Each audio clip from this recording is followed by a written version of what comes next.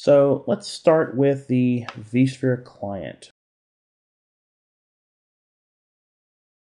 Okay, as I mentioned, when you've got a virtual machine which doesn't exist in your system and you wanted to be able to bring it back in, that's called registering. So I'm going to unregister a virtual machine so that we can then register it and go through that exercise. First, I'm going to note this new VM we just created, production 03. It's located on this data store right here, local DS 10.0031. And don't ask me what 10.0031 is. That must have been an old IP scheme that I was using previously. Anyway, let's go ahead and remove it.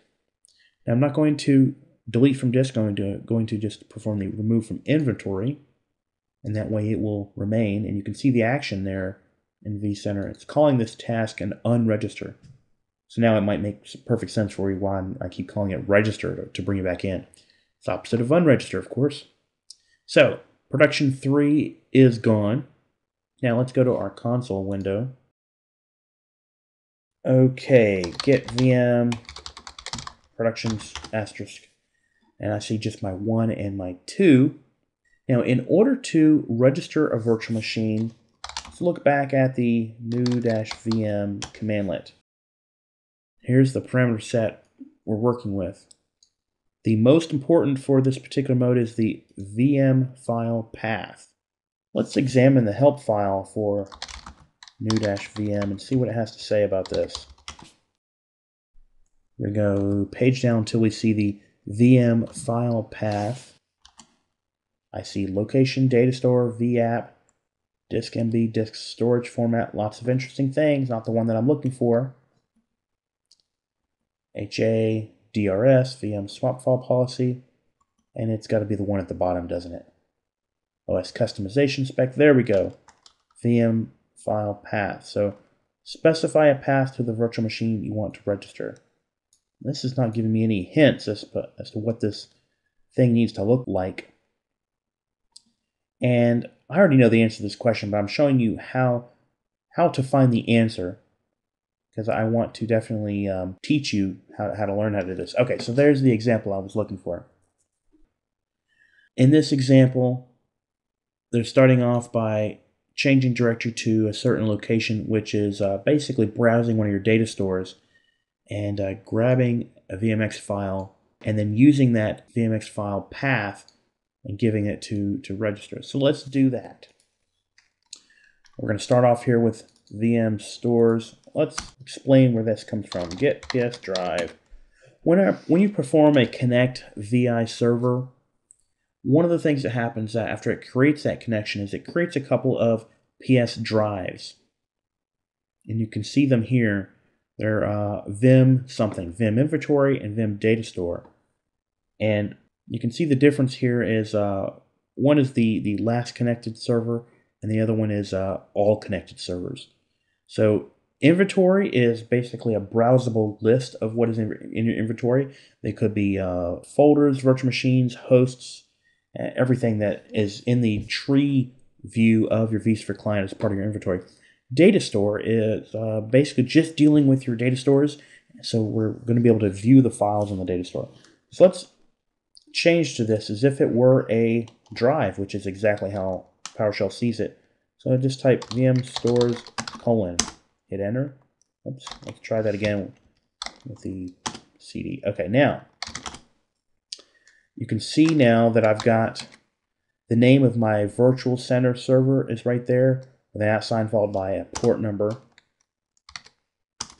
And I'm just going to descend into this.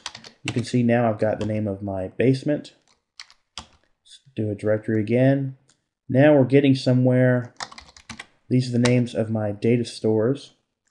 And you may recall that this is the data store in particular where I expect to find my production 03 VMX file. And there it is, CD production 03.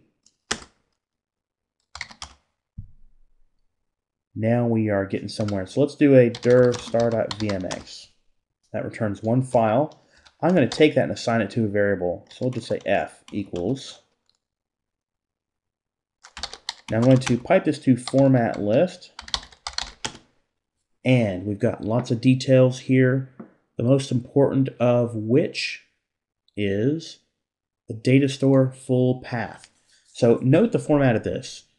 We have the name of the data store in square brackets, followed by space, followed by the path, and this is definitely using the Linux or Unix style forward slash, followed by the name of the VMX file. This is exactly what the new VM commandlet needs. Instead of having to guess and to think about where the data store is and so on and so forth, this is why I'm showing you how to get this information so that you'll know how to get it later. So I've got this F object, and it's got the data store full path property that I need to re-register this virtual machine. So let's do new-vm, and I don't have to be C in this location where I can go back to my C drive if I want to. In fact, let's clear the screen. Okay, now I still have F data store full path. That's the information that I need. In fact, we'll just call that VMX equals. So if you can see what I did, I basically just took the string, which was part of this property, and assigned it to a whole new object, a variable in PowerShell. So that's going to make it even easier to deal with. Let's say new-vm and vm file path, vmx, and I believe VM host is still required, so let's do that. That should be most of it right there. Now, you do have to make sure that the VMX file and the data store in question is accessible to the VM host. Otherwise, you're going to get an error message. Let's look at our console. Note that it says reconfigure and register. And now it's done, and there is our virtual machine, which had previously been unregistered. Now it is registered. Thanks for watching. For more information regarding our training videos, please visit www.trainsignal.com.